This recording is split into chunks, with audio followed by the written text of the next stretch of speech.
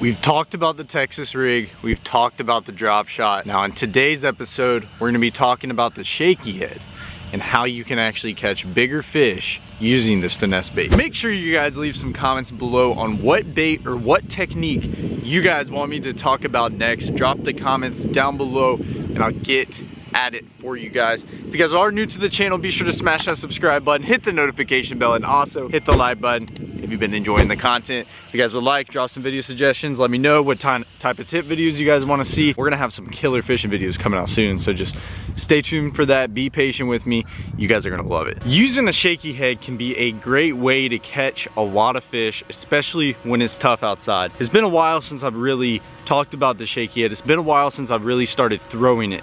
But there are certain things that you can do to a shaky head to get those bigger bites and to also catch some more fish. So next time you guys go out on the water, I really suggest you guys take some of these tips, go apply them, and I hope you guys catch some more fish. Right, so let's talk about the rod and reel that we're using today. You guys know I really like a versatile combo. So I would say 7-foot to 7'3" medium heavy. You can go with a heavy on a shaky head, but I probably wouldn't suggest it. If you guys were throwing like a big jig, I would suggest a heavy rod. I like a 7'3" medium heavy. It's got a little bit of backbone. If it's a little softer, like it doesn't have as much backbone, probably wouldn't suggest it, so because most of the time you're not gonna get that hook, you know, popped into that fish. But this is actually the rig that I got today. This is a 1/2 ounce shaky head. I'll suggest 3/16 ounce all the way up to 1/2 ounce if you guys are gonna be using that. I'm using a 1/2 ounce because I'm gonna be trying to sling this thing out there during this wintertime season, trying to get in those drop-offs and where those fish are tucked away in those cubby holes. If you guys are wondering about the pound line that I'm throwing,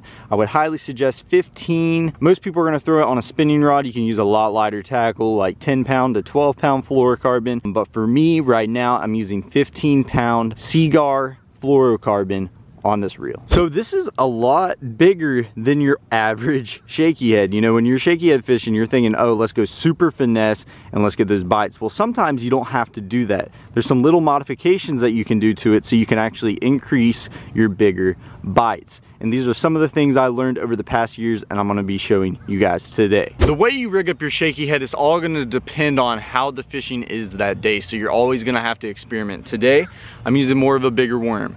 You know, another day you might wanna use a smaller one if they're a little bit more finicky. And if you're wanting to go for those big bites, I highly suggest using the bigger worm, but let me explain that.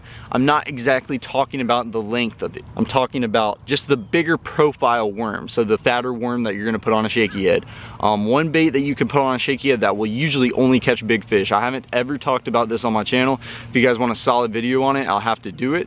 But if you guys put a stick bait, like a Senko or a Clout by 6 cents on a shaky head, it's a huge profile. Now let me tell you, you will get a lot bigger bites on it. You guys are probably asking why. Guys, it's more dense, it's just a bigger profile. It's not that it's longer and just overall a giant worm, but it's fatter and it just looks a lot bigger to that fish. So today, the worm that I'm using is a Divine shaky head worm by 6 cents. I'm gonna be completely honest with you guys, and I have not experimented with this thing enough, but the fish that I have caught on it have been big, but I think I know why. Usually when you buy a finesse worm, it's a lot smaller. As you guys can tell by this one, just the profile of it is a lot heftier, it's a lot bigger. As you guys can tell, it's just a big worm in general. The width of it's a lot thicker than your standard average trick worm or finesse worm, and that's really why I think it has the big bite. So as you guys can tell, you know, at the front of the worm right here is pretty wide and it tapers down to this point on the end. This is actually a 6-inch shaky head worm right here. If you guys are wondering about the colors and what colors I would pick depending on what place that you're going to go, this is actually green pumpkin blue. If you guys are fishing, you know, somewhat clear water, I suggest any green pumpkin colors. So like whether it's green pumpkin blue, green pumpkin green, watermelon candy, watermelon seed, those are gonna be all great colors for, you know, the water that's not super stained. But if you guys are fishing, you know, water that's pretty dirty, the visibility is very low, muddy water, you know, it might look like straight chocolate milk, you know, that just nasty dirty stuff, I would suggest using like a black and blue, a June bug, some of the darker colors like that, and that would be your best bet for dirty water. So now that we talked about the colors of the baits that we're gonna be using depending on the water clarity, we talked about the combo that I suggest putting in on, whether it's a spinning rod or if it's a bait caster. For me, I'm very picky. I just like throwing a bait caster, and this is a heavier shaky head so I can get it out there. And also we talked about what types of worms to put on there, whether they're big or small. You're gonna have to adjust that throughout the day depending on how the fish are acting. So now let's go ahead and talk about how do we work the shaky head and what are a couple ways to work it depending on the conditions to get more bites and, more importantly, catch those bigger fish. All right, so if you guys are wondering, you're probably asking, Noah, what type of shaky head is this and why did you pick that one? This one is actually called a screw lock. There's a little tiny screw right on here, and you're gonna screw your finesse bait, your worm, your trick worm, whatever it is, your divine shaky head worm, onto the shaky head. You're just gonna screw it on, and then this is what you're gonna do. So once you screw this bait on, you're gonna have it like this. You're gonna want to bury that hook in the bait. You're gonna wanna kind of bury the end point of that so you can get through all that cover or whatever you're fishing, and then it's going to look beautifully just like that. And when this thing is on the ground, what it's going to exactly do, this head is going to be on the bottom, and this tail with the soft plastic that this is made out of is going to allow this bait to shift up. So in the water, this is exactly what it's going to look like. And then you're going to be hopping it around the bottom, and this tail is going to be kicking just like that. So you're hopping it around, and that's going to entice the fish to bite. Even this little movement right here is going to add a little bit of vibration, especially when you're fishing some of that dirty water and you're using those dark colors. So if you guys have not seen the drop shot video or the Bass Pro Shops fishing kit video, I highly suggest you go watch them. I'll link them down below. I actually came out to the same area. I kind of broke down what we were fishing, and I'm going to briefly talk about it today in a different manner, so it can help you guys catch some more fish on a shaky head. So this time of year, you guys are going to want to find those drop-offs and those little holes that those fish are going to get down in. Today we're at this beautiful pond. It's actually a fairly large area. It's kind of hard to fish from the bank because sometimes, you know, some of the deeper spots, majority of the time, are out there. A lot of people have been asking me, how do I find the deep holes? Start counting down my bait. So right here, you got this huge flat, okay? It goes out about 100 foot, and then right when you get out to 100 foot off the bank, it's gonna slightly drop off. And it's gonna be, so it's about 5 foot up here on this flat. Then it's gonna drop off to about 8 to 12 foot. That 5 foot to 8 to 12 foot is a big difference, guys. This time of year, there's going to be a lot of fish stacked down there. That's something you're going to want to pay attention to. But something I found over the last couple of times I've been here is up on this flat, there's some hard bottom, whether it's rock or whatever it is, but there's a lot of hard bottom on this flat, and it is great for a shaky head and finesse bait to really trigger in on that and work it very slow in those spots because those fish can stack on it very well. So let's go ahead and make a cast out here, and I start talking about how we're working it, and hopefully we'll catch a fish while we're at it. If you guys are wondering, right where I just casted, there is actually a hard bottom, and it's about 5 by 5. It's a very small area, but I like those isolated areas like that. The reason I do is because the bigger fish seem to pull up on those. That's just from my experience. I think the bigger fish pull up on more of the isolated areas. You can fish this whole drop off and there can be a ton of fish stacked up, but if you find those small isolated areas like the little hard bottoms, the little boulders that are on the bottom, the little rocks, sometimes you can find the big fish stacked on that. So let's go ahead and fish for a minute, and then we'll start talking about the different ways to work the shaky head depending on how the fish are acting that time of day.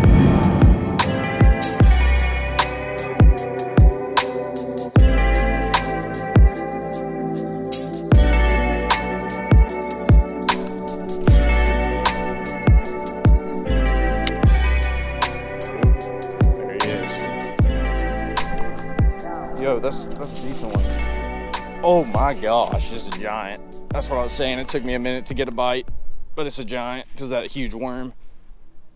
Oh my gosh. Is this like a 4-pounder? Oh, he ain't that big. It's a 3-pounder though. Oh my gosh. This time of year, guys, right there, big winter bass. Look at that freaking football. On the Divine Shaky Head worn by 6 Cents, I didn't say, but if you guys would like to go check it out and get 10% off, I can pop that up on the screen. I highly suggest you go trying this, and if you guys want to catch bigger ones, I suggest trying this worm. And what I was gonna say is, like, I haven't caught many fish on this, but the ones I haven't caught a fish smaller than this on this worm, which is just honestly crazy. That is almost a 3.5-pound bass right there. Super dense, super fat on the big shaky head worm. I'm telling you guys, you know, just adjusting what you're putting on these shaky heads can trigger those bigger ones to bite. And with this bait being a bigger profile, it'll catch bigger bass. And that is a solid 3-pounder, first fish to start off today.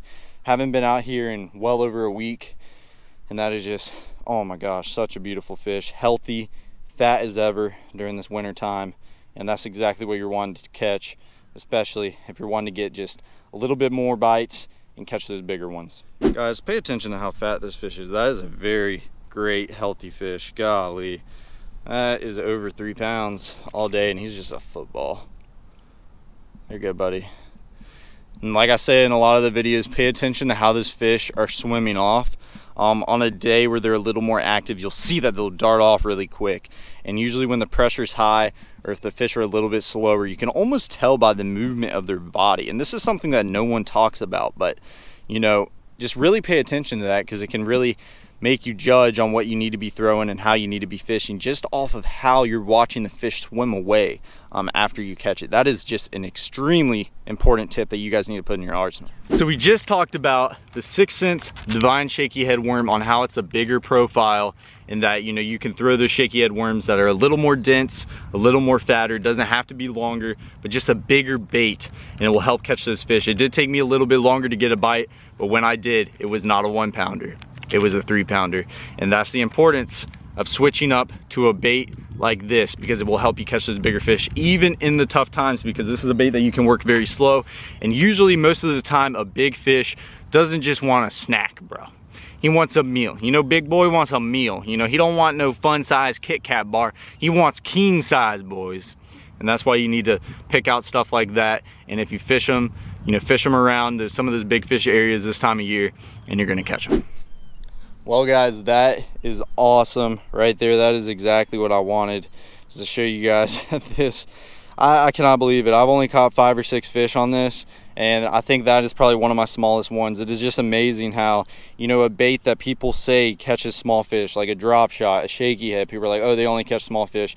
Guys, if you change up the presentation and you put the right bait on there, for some reason this worm in particular, like I used to only use like regular Zoom finesse worms, but when I started switching over to this one, and just like the fatter profile of it, and I just swear it produces bigger bites. It's so crazy, man. I thought it was crazy at first, because I was like, man, I caught 1 big fish on it. I was like, oh, you know what, I just probably stumbled across them. Caught 2 big fish on it. I was like, okay, you know, I probably just stumbled across them. Caught 3 big fish on it. Then it started to have me thinking. I was like, you know what, like, is it this worm? Is it just the profile? Like, it's just kind of bigger. Maybe it's the grooves in it. Maybe it's the way the body's shaped and it has this fluttering. I do not know. And I'm not saying that you're not going to catch small fish on it, but that is actually one of the smallest. I think I've caught 1 2-pounder on it, but that is probably the 2nd smallest out of like 6, 7 fish that I've caught on this worm.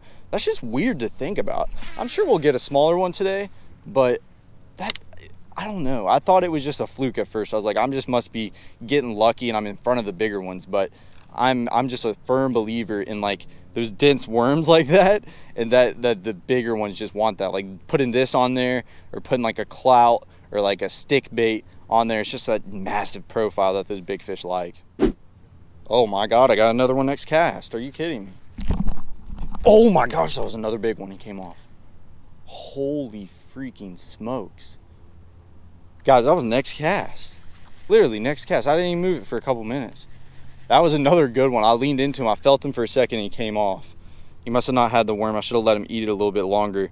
You know, with me predicting, or me watching that fish swim off a little slower, I should have let that fish eat it a little bit longer, knowing that they may be a little more lethargic today. Gosh dang it. But that's okay. You know, there's more stacked up out on this flat, on this hard bottom. We should catch another one, especially with the clouds up today. That's one thing I didn't talk about. You know, it's cloudy, and when the fish, you know, is cloudy outside, usually they start roaming a little bit more, so they're going to be pushing up on this flat, not even on those hard bottoms. I got another one. Are you kidding?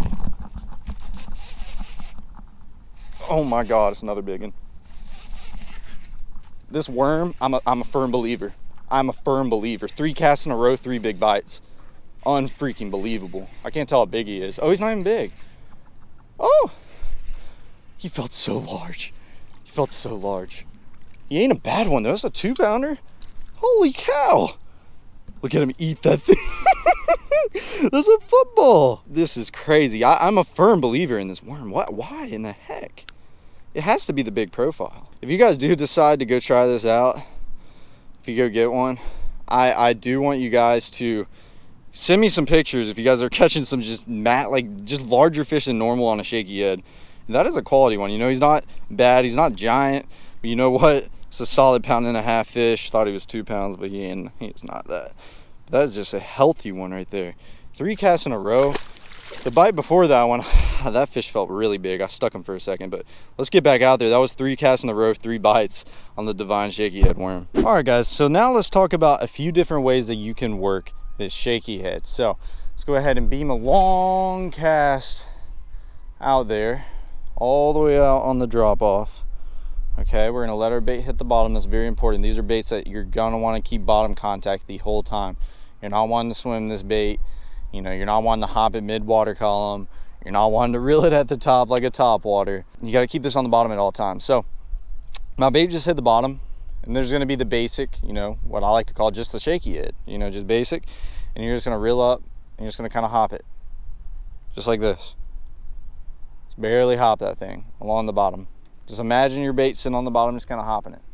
That's going to be the basic way. If the fish are a little bit more active, if they're wanting to eat it that way, if you're wanting to cover a lot more water, it's just kind of hopping this thing along the bottom. And you guys can notice I'm working it pretty fast, but you guys got to understand this bait has to be on the bottom at all times. So the second technique, let me get a long cast, beam it out there, let that sucker hit the bottom right on the drop off. And this is actually one I don't do much with the shaky head, but this is just going to be simply dragging it, okay? So we're going to let it hit the bottom and then just kind of lift up on your rod.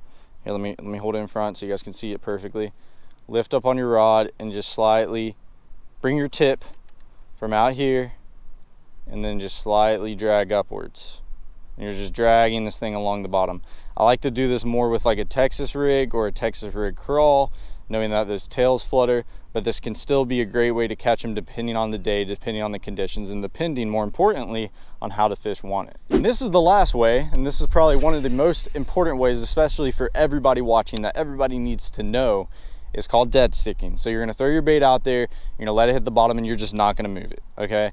You're just gonna let that thing soak down there for however long it is. You may be 15, 20 seconds. Make sure you keep on reeling up your slack a little bit and kind of feeling to make sure you don't have a fish on, because the last thing you wanna do is let a fish eat it all the way down and just goal it.